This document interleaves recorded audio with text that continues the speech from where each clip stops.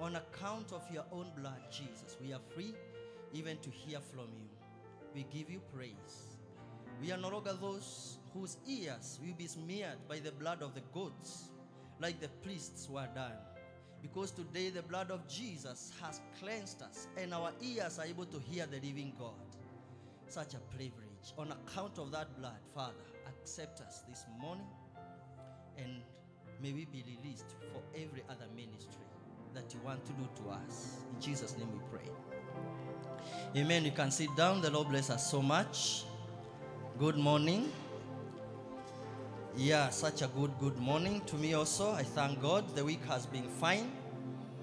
I know each one of us has got a testimony to give because of what the Lord has done. I am standing here a very excited person. God took me on a journey this morning to think and meditate on the journey that I am coming from.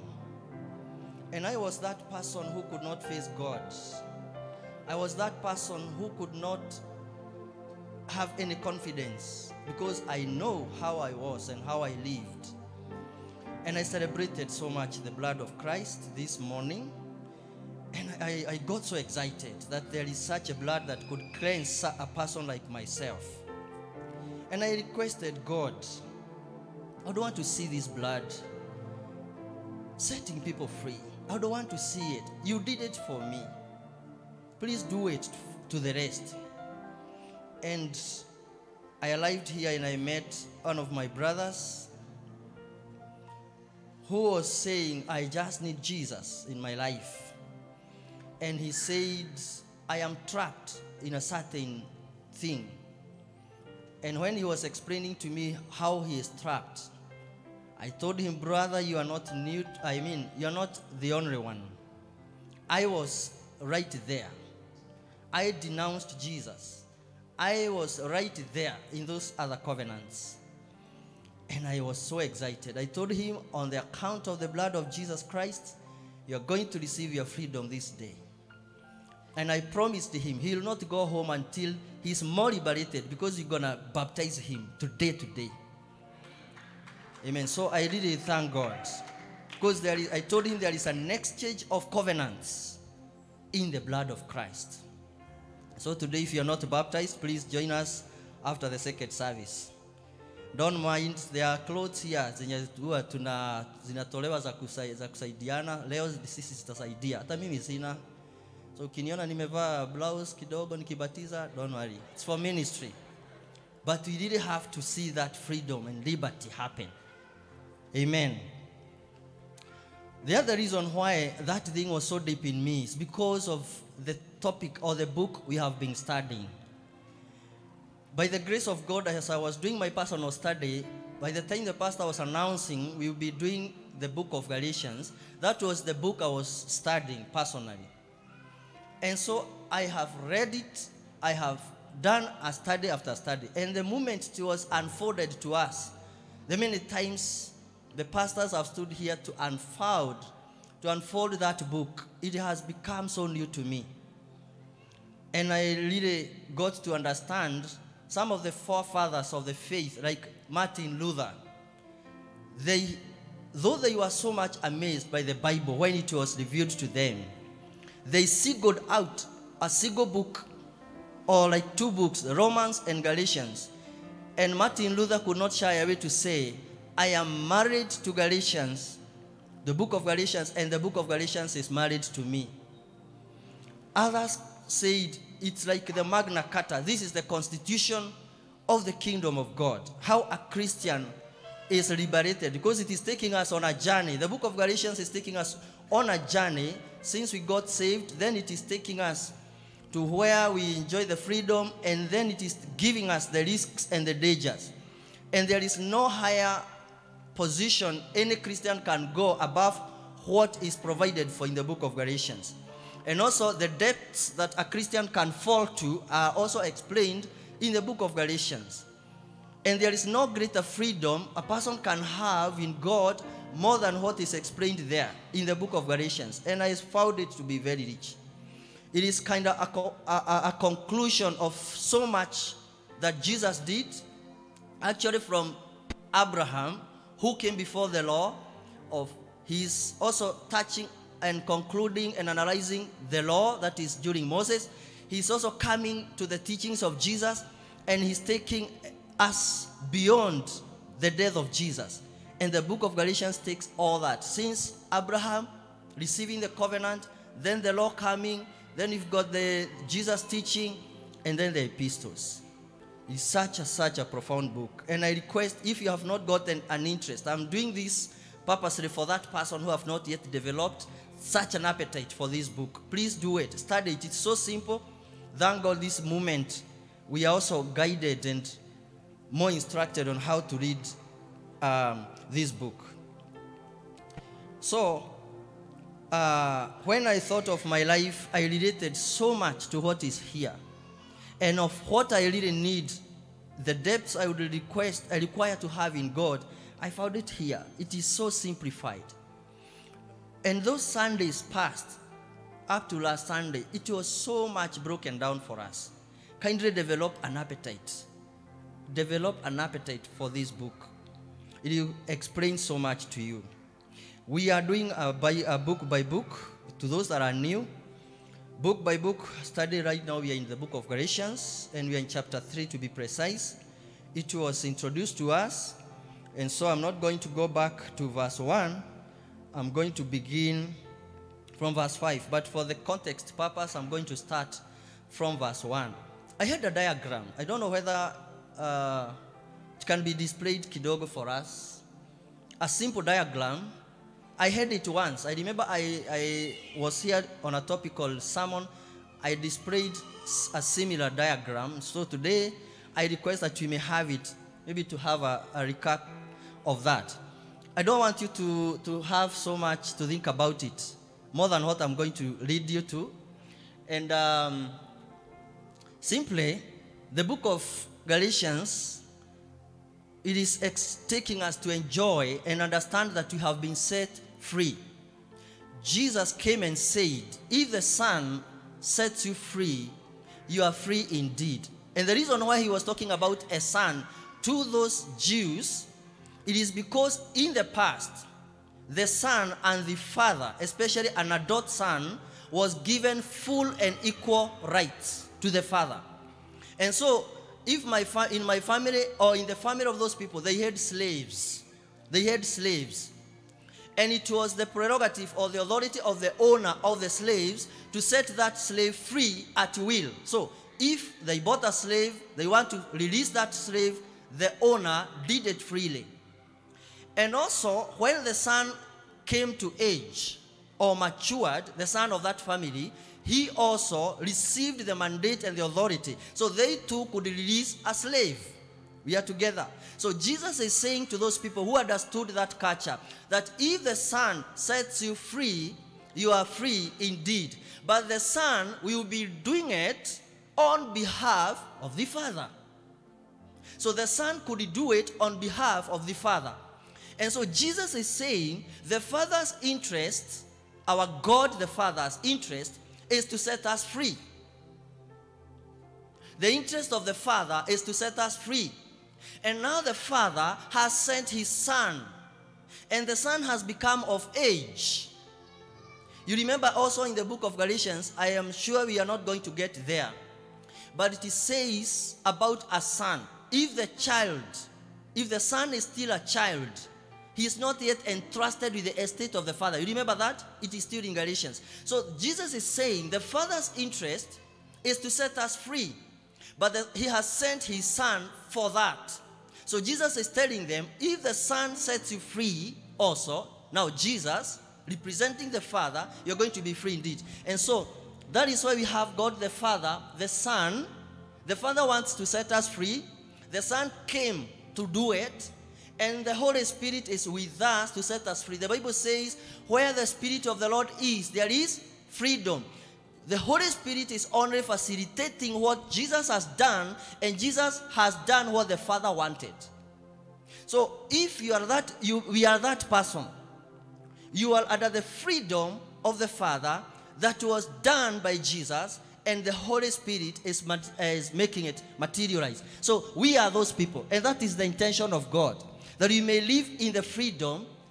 What is this freedom we are talking about? Freedom to do what? Number one freedom is to access God without any hindrance. To access God. And that is why we got something called atonement. That we were being hindered to access God because of our sins. But Jesus has cancelled that debt. And now we have the freedom to access God. Right now, we can understand better this freedom. Nikikwambia uende kwa governor leo ama kesho. Tomorrow, go to the governor, tell him hii barabara itengenezwe. Uone, ukifika tu kwa gate pale utasukumwa bali sana. Sijasema president, imesema governor. So if we have the freedom to access the Father, that freedom is freedom indeed. And also we have freedom to access the kingdom and to access the kingdom benefits. So we are talking of freedoms for so much that now we have been given a kingdom. We have freedom.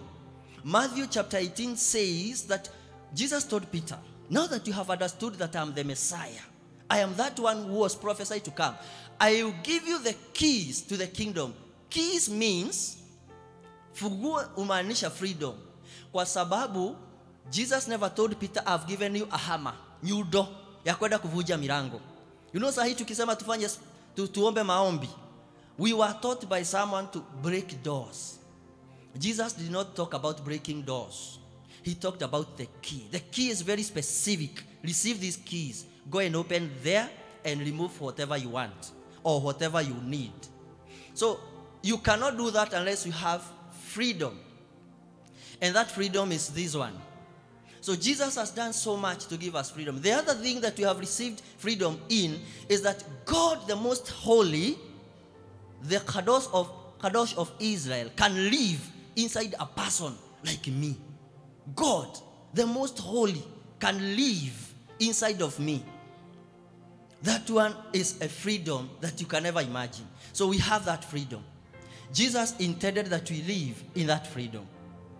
And the other thing that we receive freedom in is that we are so free to be oppressed. We are so free to be oppressed. So whenever I feel the enemy coming to me, I remember I am free. So why should the devil oppress me? Ukinyongwa usiku unakumbuka, mbona ninanyongwa kama mtumwa? I am free, so free to be oppressed. So that is the intention of God. The Father wanted it, the Son made it to materialize, and the Holy Spirit is now doing it. And that is what mostly Paul is talking in chapters 3 to 4. Chapters 1, now that person who got saved, like you and me, like the brother we prayed with today, God intends that he be as free as that. He lived that way. But Paul is telling us of two dangers of that Christian. Two. And number one is that you may be free, but because of the introduction of some rules and regulations that the book of Galatians is warning us about, that yes, you are saved, but plus salvation, you need to be circumcised, or you need to do this. For example, when we got saved at home, pale shirts, the number one rule we were expected to do is that you must tuck in your shirt. If you don't tuck in your shirt, you don't appear a believer. So much it went beyond modesty. It went into you must be neat for you to be a Christian. So others are told if you are being saved, you must wear something. You must dress this way. You must do this way. Wengine wanaambiwa, now that you are saved, kuomba, every moment you want to pray, you must kneel. Those rules and regulations, they do what? They take us back to this part that I'm calling legalism. These are the things that are angling Paul. Paul is so mad that after people were set free, they were not taken back to legalism, law. And that is a trap. It's a trap because it's human-made. Ni watu wametengeneza hizi mitego. And we tell you, when you come into this church, this is what you're supposed to do. 1, 2, 3, 4. Like there's another church in town. Ladies, when you want to go there to receive deliverance, because mostly they go there to receive deliverance and have demons taken out, you must be in a dress or a nice skirt. Otherwise, you are not, the ushers back there at the gate, they are not going to allow you. So it is man-made. And Jesus was so mad at or angry with the leaders of religion because they made traps for the people. In actual fact, Jesus is saying, you Pharisees, munafunga watu, you are standing at the door there. You're not entering the kingdom, neither are you allowing people to come in. And so he's saying, when you got to to convert someone to become a Jew, because by that time, if you are, for example, we are the Kikuyus or the Luos, and we want to make other tribes like ours, what you did, we could do a sacrifice. For example, in the Kikuyu land, there is something called Goshiarona Abori. Goshiarona Abori, if you are a Kamba and you are now into the Kikuyu land, there were those rituals, Abuzi is chijad and unafungwa hapa intestine, small intestine, alafu inakatwa kama ile abricot corns. Mimi nimeona zikifanywa, so I'm saying what I know. And so ikikatwa inafanyika umezaliwa kwenye hiyo family ama kwenye hiyo tribe. So the Pharisees, they could go to make other people Jews. And Jesus is telling them, you are making that person more a son of hell than yourselves. It is these traps, easy traps. And once you are there, it is sometimes get so hard. The shakahoras are here. Legalism. Someone has made rules. For you to get to heaven, for God to be pleased with you, you must do 1, 2, 3. They have been trapped. And this trap is so strong, sometimes people die in this trap. Another reason Paul is giving warning to the church is that if you get saved and you over-enjoy freedom, you are going to fall into something called license. What do you use license for? If you have a license, a driving license, you can drive anywhere you want in this country. License or licentiousness, if you have ever found it in the Bible, licentiousness. It is, some people feel they are too free to do whatever they want. And that's why Paul is saying, don't allow your freedom to make you sin. It is this way. So if you have ever heard of a Christian doing a scandal, or especially leaders in the church, it is because they over-practiced license. There are so much here. And this is a swamp. Yenye ukiingia, you may not get out. So kindly remove that image because I didn't want it to remain there. I wanted us now to see that our aim is to remain as free as possible. That is the intention of this book. And that's why we are doing this study. When you could hear, I remember the pastor one day, he was so much emphatic to remind us that even here, we don't make rules for the people. It is because he knew once that is a path nobody should go back to. Or we don't want to introduce legalism, neither do we want people to go into carnality or licentiousness. That someone is so free to do anything they want. And mbaka they mess up in the name of exercising freedom. So, when we now study the book of Galatians chapter 3, I hope now you remember that picture. Paul is pointing a warning on that side and also another warning on the other side. Jesus wants us to be free, and so free that we are free from sin. And okay, let me not go back to that intro. It's just because I feel this book has really blessed me. So much blessed me. Let's go to, let me first read chapter 3 verse 1. Niende chini haraka kwa sababu we were being taken through it. I'm only doing it because of context. Sorry for taking so much time in that. O foolish Galatians, who has bewitched you? Before whose eyes Jesus Christ was publicly portrayed as crucified. Sorry, I'm reading from RSV. Thank you. Let me ask you only this. Did you receive the Spirit by works of the law, or by hearing with faith? Are you so foolish? Having begun with the Spirit, are you now ending with the flesh?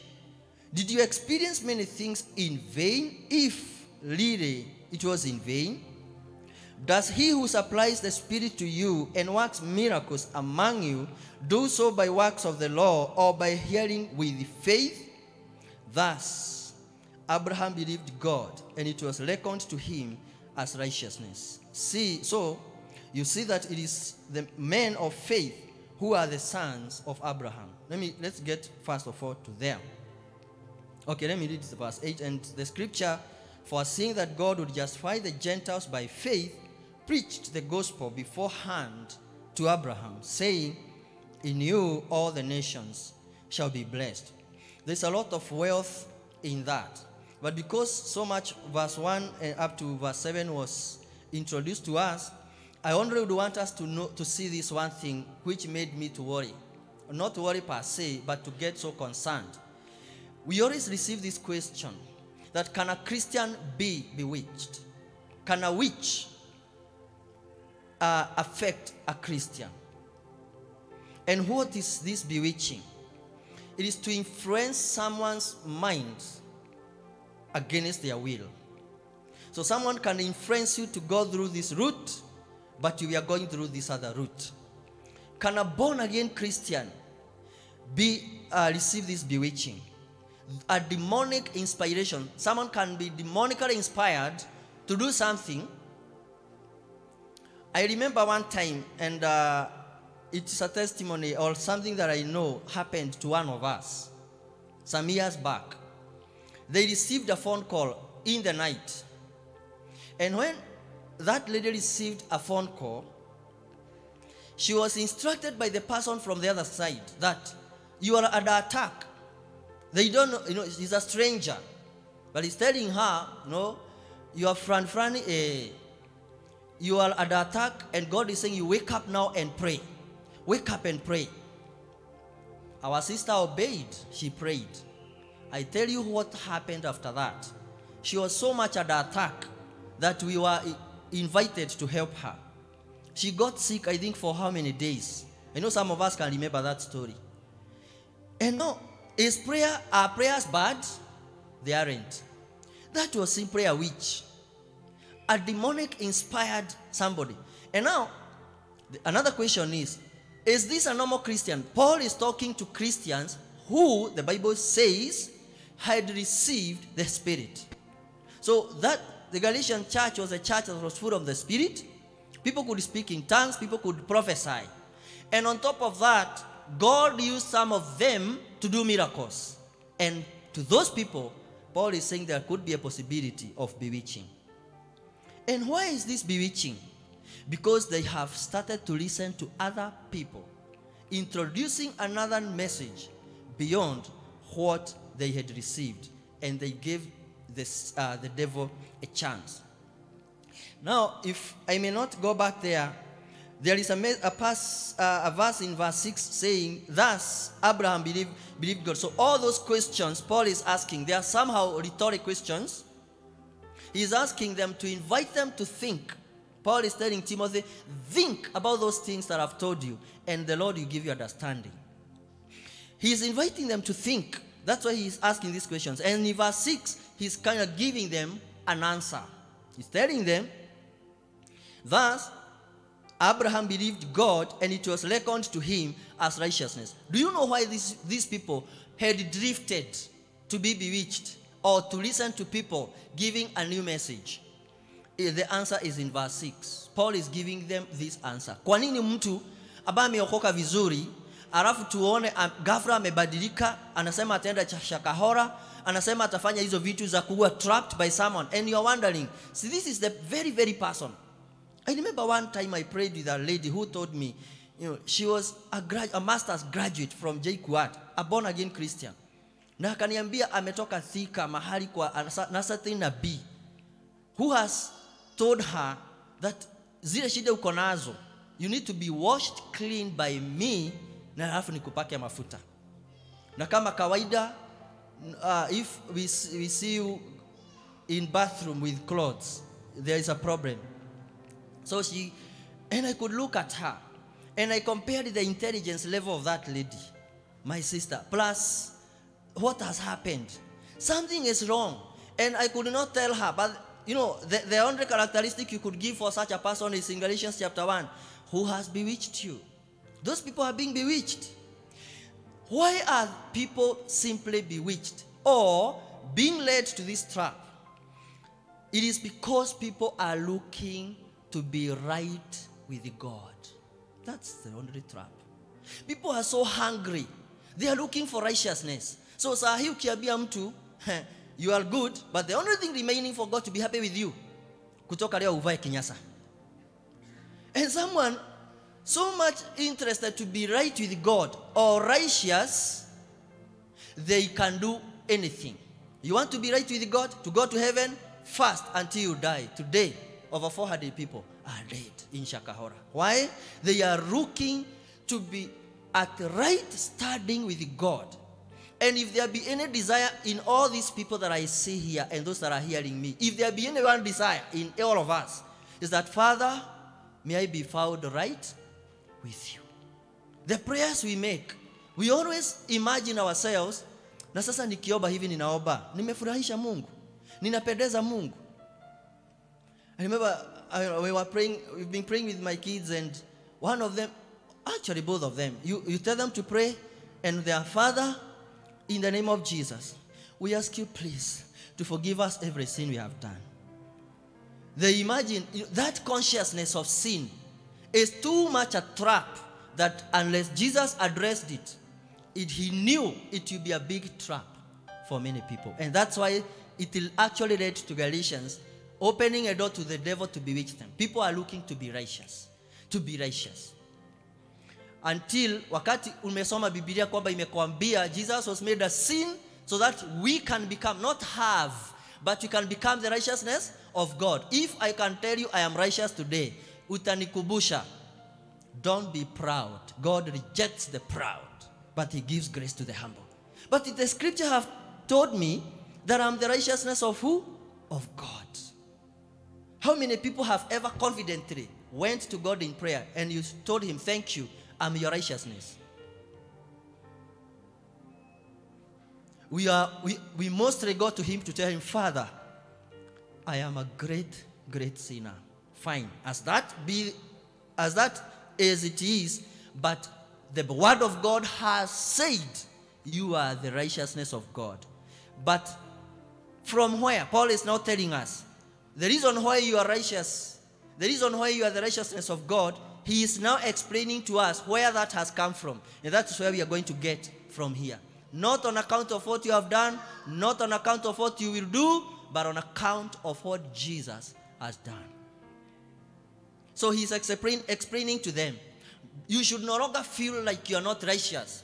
You are the righteousness of God in Christ Jesus. Period. Number two, that righteousness has not come as a result of your works. And that is the verse we are reading now, verse 7. The Bible is saying, see that it is men of faith who are the sons of Abraham. So, why is Paul connecting? Number one, thus Abraham believed God and it was reckoned to him as righteousness. Abraham never lived that straight path without sinning or without committing a problem or committing sin. We know the situation of hunger. But the Bible is saying it was reckoned to him as righteousness. Do you know this reckoning? My Bible is imeiweka imeiweka, he believed God and it was reckoned. Reckoned ni unaonekana, naona kwa mfano, ikiwa hapa maybe huwa tunavaa zile kanzu za pastors, alafu wewe a deacon avae hiyo guo ya pastor, kutoka Yesu ataonekana like he's a pastor, right? So that is what reckoning is. Reckoning. God is still aware of the nature that you are. God is still aware, but he has clothed you with Jesus Christ. Until as from today, when we look at you, even demons, when they look at you, inaonekana like you are Jesus. That's why the Bible is saying very, very comfortably that as Jesus is, we are looking like him in this earth. Bible talks about in this earth. That is a righteousness that can only be reckoned. Nikupewa tumepewa. And so Paul is connecting that as Abraham believed God and it was reckoned to him as righteousness just by the virtue of believing what God had said. That alone. Mungu akasema, this is a righteous person. Then the Bible says, see, so you see that it is men of faith who are sons of Abraham. Men of faith. Which faith? You simply trust God. Do I tell somebody here? Kwa sababu Paul is arguing about it. Okay, let me not preempt. Let's read the other verse. And the scripture foreseeing that God would justify the Gentiles by faith, preached the gospel beforehand to Abraham, saying, in you shall all the nations be blessed. So then, those who are men of faith are blessed with Abraham, who had faith. Verse 10, for all who rely on works of the law are under a curse. For it is written, cursed be everyone who does not abide by all the things written in the book of the law and do them. Kindly let's dwell there a little bit. Allow me. We say all of us are in pursuit of what? Righteousness. Kila mtu. We are conscious and that's what we want. I would want to be at right standing with God. We would want all to be righteous. And we would want that God is no longer angry with me and God is actually happy with me. And so Paul is explaining and saying, how can you achieve or acquire that righteousness? And he's saying it is a matter of faith. And he's telling us how that faith works. It works as it did to Abraham, who believed God. What God said, he believed it. And so he's explaining the last verse. Anasema, all who rely on works of the law. So those are the two main sources of conflict. People want to be righteous, yes. But how? How? People want to be righteous. How? Number one, Paul is saying there is a means that was used by Abraham, believing God, and another means is by the law. So these are the two sources. People want to draw what? Righteousness. They want to acquire righteousness. That's why we had the diagram here. Paul is saying, in the Old Testament, as people became conscious of their sins, they were given the law so that they can get more consciousness of sin. So Abraham amekuja kabla Moses. So Abraham lived 430 years before Moses. And to Abraham, he was given righteousness on account of believing God. Don't forget that. And actually this version is saying it is the gospel. The gospel was preached to him. The gospel is the good news. What are the good news? What's the good news? The good news is, wacha tuseme kwa mfano, kwa wale watu ambao wako na watoto wako shule. Ukienda shuleni, uambiwe, you be told, you the parent, you are required to pay 10,000 shillings for your child's school fees. See hiyo ni news. Haya. What about ukienda kwa hiyo shule, mzazi mwingine aende kwa hiyo shule aambiwe na head teacher, the fees that your child was supposed to pay was 10,000 shillings, but as a school, we have considered your child and we have paid or cleared the fees for your school fees. Those are also news. Sidio? So news za kwanza ni kutaka kwenda kujua how much am I charged for my kids' school fees. We are told 10,000. Mzazi mwingine ameambiwa it is 10,000 but as a school we have paid for you. Which is good news. It is the latter. That the school fees has been paid. That's why I'm saying the gospel is the good news. Good news for what? It is not to be told that Jesus died. It is he died for you. It is not enough to know that Jesus shed his blood. But the good news is that blood was shed for you. That's the good news. So it is not just a matter of being told how much you are supposed to pay, but it is how much has been paid for you. And that is the argument Paul is giving. So you want to be righteous? Yes. God demands that you be righteous. In actual fact, without the holiness, nobody will see God. And everybody becomes conscious. But to Abraham, he was told, oh, okay, don't worry. You just believe in what I've said. And it was given him, and it was preached to him, the good news, that don't worry, Abraham. Though umetoka kwenye nchi yenye watu hawabudu Mungu wa mbinguni, don't worry. Though you are still conscious that umechukua Hagar, don't worry so much. You have been reckoned as righteous. From Abraham, we come all the way to Moses. And the children of Israel, they are now conscious of their sin. God gave them the law. And to do what? so that they may do the law and somehow receive the righteousness of God. Abraham was not to do anything. Abraham was only to hear God and obey. Righteous. What about the children of Israel? God says in the book of Deuteronomy, if you will not do all that I have commanded in this book of the law, you should die. So, no righteousness without doing everything in the law. So the children of Israel wanted so much to be righteous. And so they wanted to do all the law. So many as they were. So many. And it was impossible. So Paul is talking to the people who have the mindset of Moses and the children of Israel. Kwamba wanataka kuwa righteous, wanataka Mungu awabariki, they want the favor of God, but on obeying the law. Bado wanachinja. They want to chinja on the day of atonement. They want to give this offering in the morning. They want to burn incense in the morning, in the evening. They want to do all these things. And Paul is telling them, those people, they never received righteousness because of that. And he's reminding them that God, before the law came, God had already preached righteousness to Abraham. So today, God promised Abraham, not Moses. God did not promise Moses that you, Moses, nitakupatia watoto kama wewe. God never told Moses that I will give children after you. He only told who? Abraham. So God never wanted to duplicate the law to us. He wanted to duplicate the good news. So as Abraham became righteous because of believing God, he was promised all those other people that you believe me like you have done, they will be righteous. And so Paul is telling them, Nyinyi Galatians, you have been made righteous, but not as a result of obeying the law, but as a result of obeying God. So there is something that he's saying.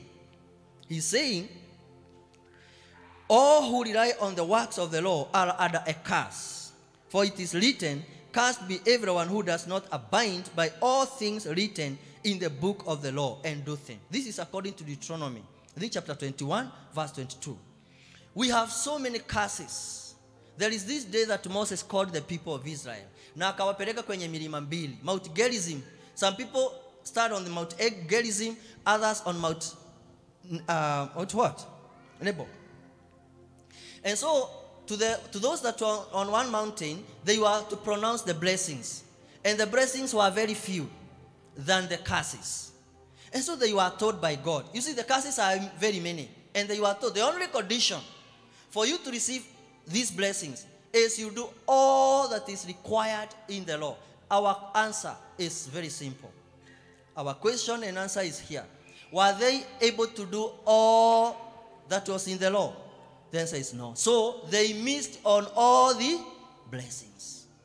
So Paul is telling them, all who rely on the works of the law are under a curse. For it is written, cursed be everyone who does not abide by all things written in the book of the law and do them. It is not just a matter of missing the blessing or the promise, but actually living under a curse. So if the diagram, if we introduce laws, we should not just introduce some, but to introduce every other law. Because the law is good if we want to follow the law. And if we miss out on one, just one. I remember there was this cabinet minister who was in a public meeting. He was in the government here, Kibaki. And never did people talk about his dress code, ever, unless that day. And that minister had socks zenye zilikuwa zimeraruka kidogo tu. And that became an issue. People didn't have any problem with his suits. People didn't have any problem with anything else he wore. But because of that small problem of the socks, even the wife had to come public and apologize to the media. If it is doing the law, we do it. If we miss out on one, we live under the curse. That's why it is so dangerous to live in legalism. If we introduce some rules here, we trap people. And as a Christian, there was this song, ilibidi mpaka ni download, inaibwa na Kikuyu. And I don't know whether we be familiar with that. We are not singing, but inasema daturaga thino. We used to sing it at work. We tried to think about that song. Daturaga thino. Virginia. Dio tegete nyoni. Darita mugendi uhititie njira. Ndaturaga thino, darita mugendi uhititie njira. Haria ndoimirire, no haria mari, no hingata muici, anata mutegi utegete nyoni. Let me say, this is what it is saying. Wakati niliokoka, when I got saved, or before I got saved, I was like a stranger deep in the forest, lost there. But now, I was discussing that with the brother who got saved today. You know, you were like in a forest, but you see, unasema you want to receive Jesus. You are obeying a voice that is not yours. Because you cannot come to Jesus unless he invites you. So, deep in that forest, we wanted to steps to dogo. You know, just as a path kidogo to, and you're supposed to follow that. Because that one could lead you to the outer world. So this artist is saying, well, I was in that forest. And finally, wow, I was out. But where I came out, I met people who wanted to trap me. They lived like those who had set traps, like those people who trap birds. And so, when I entered into their hands, I lost all the time and the chance to know that Jesus actually is my Savior. Because they introduced me into laws after laws after laws. And so, there's something that I want us to see here, that it is not just missing the blessings. Wakati walishindwa kufanya all the law, they lived under the curse. So Paul is giving them a tahadhari. He's telling them, if you want to live under the law, so we are told that if you want to be saved, you must be circumcised and all that. Okay. Have you done all the law? The answer is no. So you are actually under a curse. But that's why he could not understand how they transformed. Wakatoka kwenye kupewa roho, and now they are into believing God, that they will only win favor to God if they do something other than only trusting in what Jesus has done. And this is what our answer is. Our answer is, now that you and I are not able to fulfill all the law, Jesus Christ, he went to the cross so that he could become a curse for us. A curse because of what? For those people who are not able to do all the law. So Jesus fulfilled the law. Is the law bad? The Bible says no. The law is holy. It is God who gave the law. But God came and he wants to change the covenants. The blessing to my people will no longer be when they do all that is required in the law. If someone trusts in Jesus, that is enough for them. And there is a conclusion I made when I went through this book, and also in the knowledge I have in the scriptures. If there be a bigger trap for anybody here, or anybody in the Christian fraternity, kama kuna mtego mkubwa ya mtu yoyote yule, it is that person who would present themselves and their own good works to God to qualify for favor. If anybody was to present to God any goodness of their own, that person is in a bigger trap than a Christian who took alcohol yesterday. That one is at a better place to be delivered than the person who is self-righteous. A person who is self-righteous is in a bigger trap, because they are saying, this is what they are saying: I have done all the law, and so God, you are owing to me favor. I have given every money that, Father, you wanted, and so you owe to me favor. Have you ever been to these services and you are told to claim? Claim. So you have done it to God. Claim and remind him. I have fasted for 40 days. 40. And you can lay to God and lay any claim to him because of 40. God will tell you he has fasted for all eternity. He has never eaten that food. And he's still God. And he's not bragging. It is because of what Jesus did that we receive the favor of God. And so, if you want to avoid, and I want to avoid the curse, the Bible says in Jeremiah 17, cursed be every man who puts their trust in a man. So it is not just trusting my uncle to help me. No, it is trusting in this man. That he can do, he is so good to receive from God what I need. That when I'm there and I'm told I'm coming to preach, I'm like, oh, I've read the book of Galatians 20 times. So, ninauliza ni lini? Time, praise and worship. What are you doing there? You know, I want to go and hammer the gospel. Mimi, it is not on account of anything I have done. If you have received any coin this week, I am telling you for a fact. Unaweza ukasema ulifanya kazi na mikono yako. Hiyo mikono kuna mtu amehangiwa hivi pale Kenyatta. Na hiyo mikono imetolewa. Sio hiyo yako umefanya kazi nayo na umeani hiyo sweat. No. Someone does not have even those hands. Someone also may say, and you look nice. Your body is nice. Siku hizi umejenga. Ni kujua kukula balanced diet. Do you know there is somebody sahi aliuma kijiko kimoja jana wakapigania simu wote mpaka kwa auntie wakashukuru Mungu. Juu yako Kenyatta haezi kula for 2 weeks hajakula. Now that ameuma kijiko moja wamepigiana simu. Imagine amekula. Na mimi ninasema the body I have is as a result of kujua kubalance diet. Nothing, I am saying nothing that you have and I have that we have earned. Is as a result of purely the grace of God. Otherwise, this is what the Bible is saying. And I better finish there. But the Bible is saying this. Let me tell us. Because I was too bad a sinner, I never deserved anything. But today, I have something. I never deserved anything, but I have something. And here something I am saying is as a result of my hard work. Do you know what I'm doing? I am saying the death of Jesus is all in vain.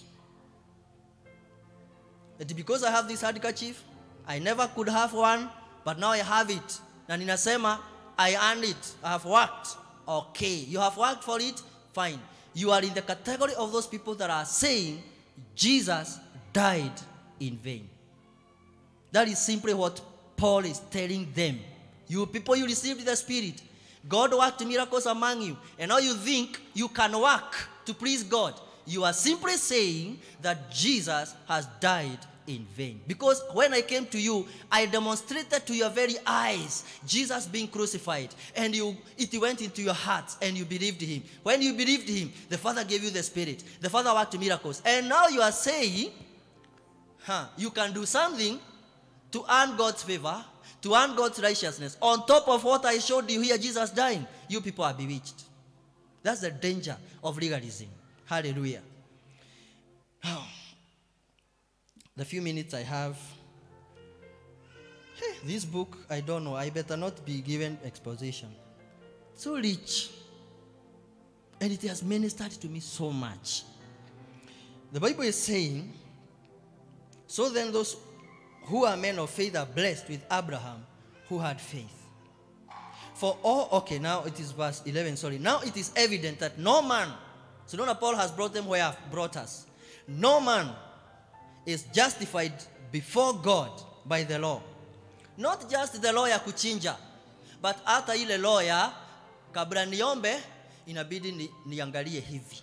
Kabla niombe, wajua mimi, this is what happened to me.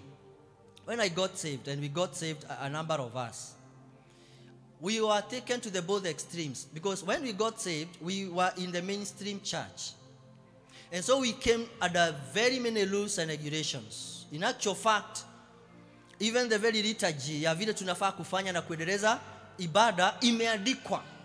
So there is a place where people should stand up. So I should, oh, no, it is standing up. No, it is standing up, okay. So you read. What about us when you tulianza kuhubiri? We started preaching there. It was given to us, written. So if it was John chapter 1, we all had to preach from John chapter 1. Ninakumbuka we agreed with some of my brothers, we want to define that. So we could go there, we allowed them to read the two readings, then we jumped into other verses. We started defining. So I was introduced into legalism. So much was legalistic.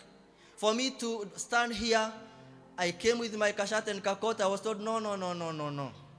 Kijana, haufai kufaa hivyo. So I was given another gown yenye ilikuwa kubwa, so inakaa hivi, inaaguka hapa, because as a preacher you should be decent. I wonder whether when was I decent, before or after the gown. And then we were told you should preach standing there. Actually you had to be caged ili usije kukosea. So kuna hii kanyumba tunakaa. So we were introduced into salvation legalism. Kama ni maombi written, you don't have to disturb yourself, ukienda kwa hiyo kanisa uambiwe, and now we want you brother to pray for the church. Don't close your eyes and start lifting hands. No, it is written. So ask them for that liturgy. So unaobea nchi vile imeandikwa. So that is why we were introduced. So if it was salvation, prayers, fasting, preaching, all was done according to the way that it was set. Legalism. But now, my wife knows it. After that, tukasikia we want to get out of this. So tukaingia kwa ingine. It was good. But now, the Spirit could talk that we studied the whole service. And the prophecies were made 3 hours. And so you are there. So together, like we are here.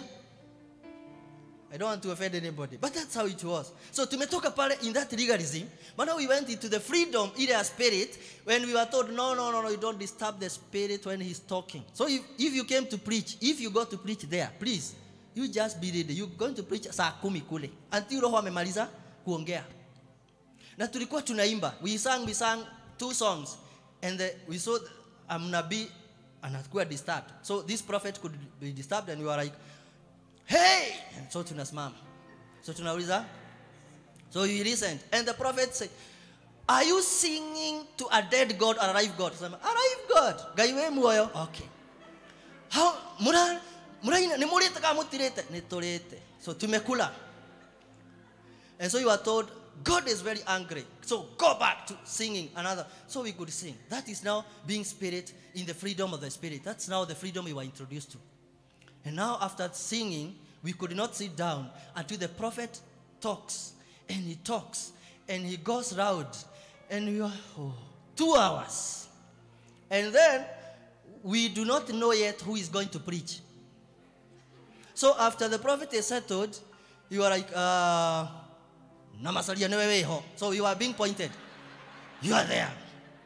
That's how you were introduced to preaching with Kina Pastor. We don't know. So we went, all of us, we were like 6 of us men. And so all of us have read the Bible. We must have a sermon. So because eventually, it is you now to give us the word. That was the freedom of the Spirit we were introduced to. So from this extreme of the mainstream, even kuomba, you cannot pray the way you want. Then we were taken to the extreme of, in quotes, license, being led into the freedom of the Spirit. And we were told you should not disturb the Spirit. And when you preached, the prophet could release, hey! And so you could keep quiet. That's how it was. So when I'm talking, I was reading the book of Galatians. I'm telling you, it is talking to me, even if it is not talking to anybody. Because I have been into both extremes. And now when I'm looking into the freedom, because I remember I stood there. And the pastor of that church told me, Macharia will be out for like 2 months. And I want you to come here and represent me. And I want to pray for you before these people so that they can accept you. I'll be a pastor usiniombe. But now I was left. I told them, please, from today, I want us to go through the Bible, verse by verse. And if you are here, you're not able to see the Bible, come, I pray for you. You get healed. And a lady who now is in heaven, she came forward. I prayed for her. She could see the Bible. And from that day, I was like to be casted away of that place. I was the demon of that church. How can I hinder the Spirit? That I'm saying, the Spirit aongea garau tumpatie dakika 10. Then we studied the Bible the other minutes. And he told me no. And it never happened. It never happened. Right now, we are seeking the freedom of the Spirit. Paul is telling them, nobody is justified before God by the law. The word justification means so much that God is counting you as if you have never sinned. As if you have never sinned. I see my brother who got saved today, he's nodding. Wow, he's feeling it. He's seeing, you can't imagine. I was feeling a sinner, and now Jesus is saying, you are no longer a sinner. Hallelujah. You are no longer a sinner. He could show me some signs. But I told him, Jesus has not condemned you, and you are the righteousness of God from today. He said, I wanted Jesus now. I told him, it is now. And after this, to baptize, and what a joy. Nobody can be justified before God because of what they do, but it is by trusting in Jesus Christ. I've got 2 minutes, and I don't want to do this word any disservice. Can we pray to God that He may help you to understand the freedom that you have in Him, in any extent that you don't yet know? Because God wants to give to us so many things, though Jesus bought for us and purchased for us. There is so much wealth in the kingdom of God. But could be because of those little laws and regulations. Because God can see them. They are hindering me from accessing the kingdom benefits, the righteousness of God. Even those that have not yet received the Spirit of God. It could be the reason is these laws. Because when I came to church, I was told you should never shout. The Holy Spirit is a humble person. So from that day onwards, whenever the Holy Spirit wants to fill you, you are too much of a conservative. You don't want to receive the Spirit so that you can fall down. Because we are told the Spirit of God is humble and gentle. And that one became a block up to date. You have never received the Holy Spirit. You have never received whatever else God wants to give you. Do you know God has so much space waiting for us? There is so much wealth that God has kept for us in the Spirit, if only we may access. The only way is to believe God and to know Jesus has already paid for that. There is this other gospel that came by of paying the price. Paying the price. It was in the early 2000. Pay the price. And so it's when from that time, people believed that you have not yet paid the sufficient price for you to be anointed by God, for you to be called a servant of God, for you to receive this and the other. As much as praying and fasting and doing those other things are good, but don't associate those people with you receiving any favor from God. So God is willing, even now, I'm telling you, even if you've not fasted for too long, God can do it for you. If it is healing, it is available here and now for you, irrespective of the name of that disease. The curses in Deuteronomy are like, even though these diseases that have got no names, God knew there will come corona and all those others. Can you receive them freely? Jesus has done it for you. You just have to believe in that finished work. Nothing about you, it's all about Jesus. It's all about Him. You can pray to God. Father, may you minister to us individually at our own level. That God Almighty, we can see the wealth that is kept for us in the kingdom of God. And may you minister to us, pointing to us all these hindrances in the form of self-righteousness and legalism. Others, Lord, are trapped into carnality, into righteousness. We are misusing the freedom that you have given us, and that also is hindering us from living a free life. Forgive us and help us this day. May you be a church who is ready to walk in the freedom of Christ. And may you save us forever from legalism and carnality. That God, you may be glorified through our lives. When we be healed, when we be full of the Spirit, when we are rich, Father, you are happy. Because that's why Jesus, you died for us, to give us. We thank you and bless you. We surrender to you in Jesus' name. Amen. The Lord bless us so much. Thank you for being patient.